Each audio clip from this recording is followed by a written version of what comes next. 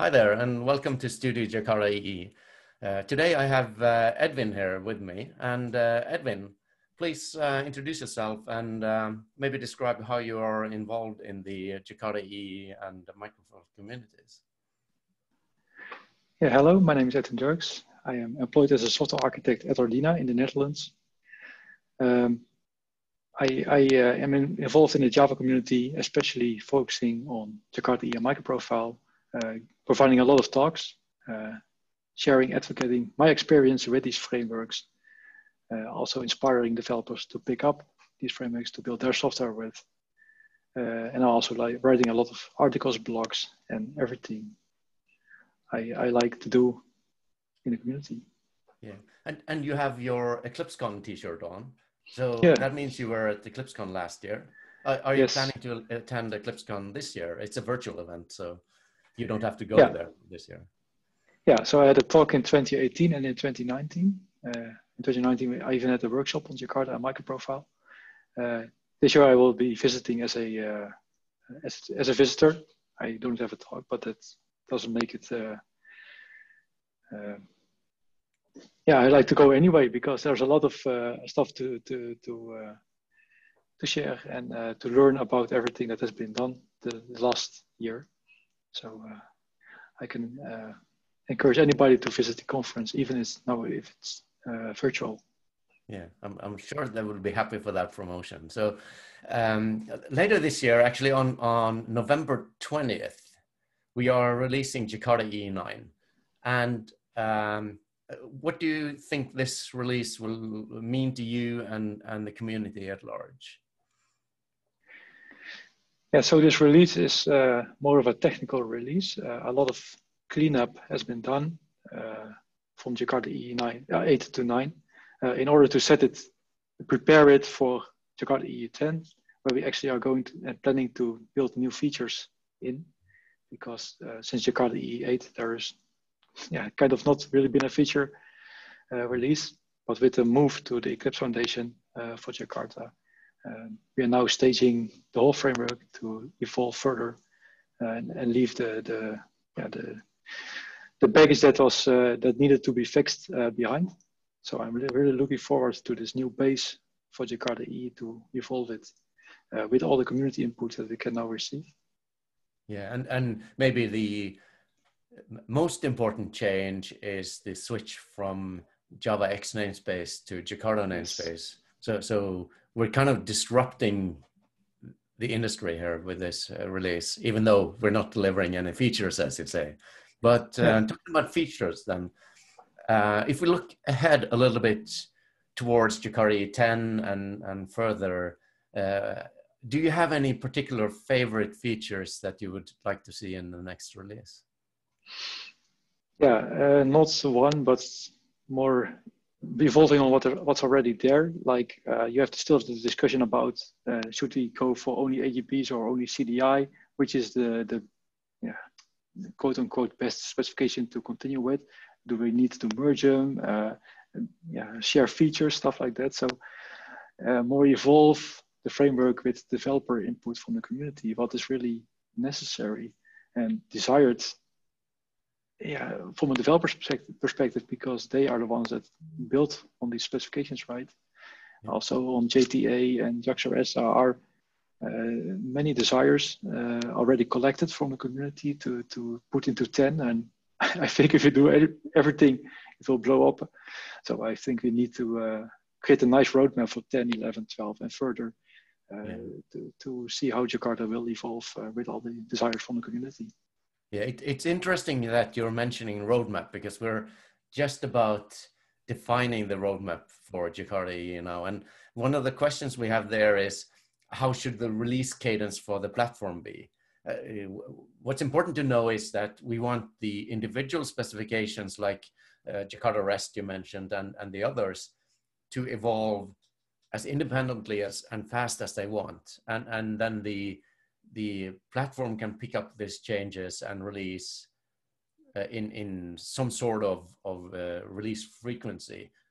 Now we have Jakarta EE9 coming out about a year after 8.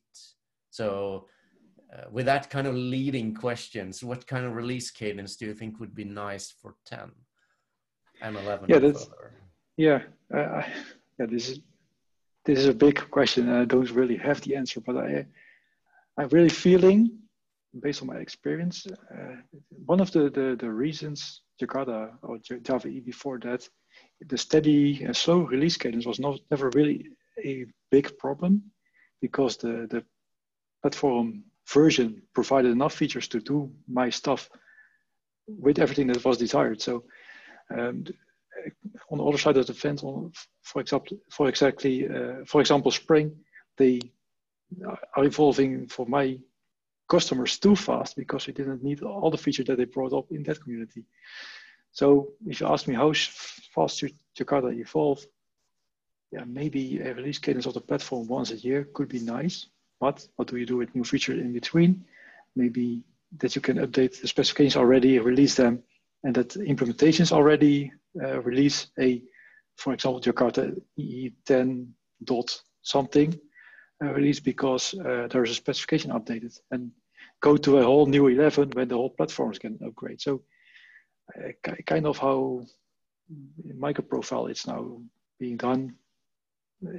Like we have a major release once a year, and then point releases with new features in between. So I feel that there is some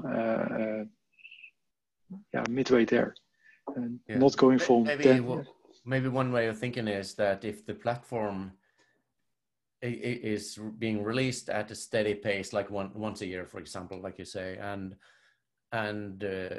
each of the individual component specifications are released whenever they want. Yeah. And if one of the specs release some new features and one of the implementations picks it up, it would be treated as, well, it's not a standard platform thing yet. It's a standard within that component. So it could be seen as sort of like the preview feature for next release if it's picked up. Yeah. So that means that as a developer on a project, you don't necessarily have to update to these intermediate releases, because if you don't need a feature, you shouldn't need to update it in your project, and maybe go with the yearly release and do a yearly upgrade once a year. And if you have a need in between, you can, of course, try out the new specification update. Yeah. So in your opinion, what is the significance of Jakarta EE, and why do you think the Java community should be interested in Jakarta EE? Yeah, the value for me, and I hope that others share that, is because you have this platform and you know how to use that. These specifications like CDI and JAX-OS, they are well known in the community, and a kind of a standard that's also being shared outside that, like Spring shares even some specifications.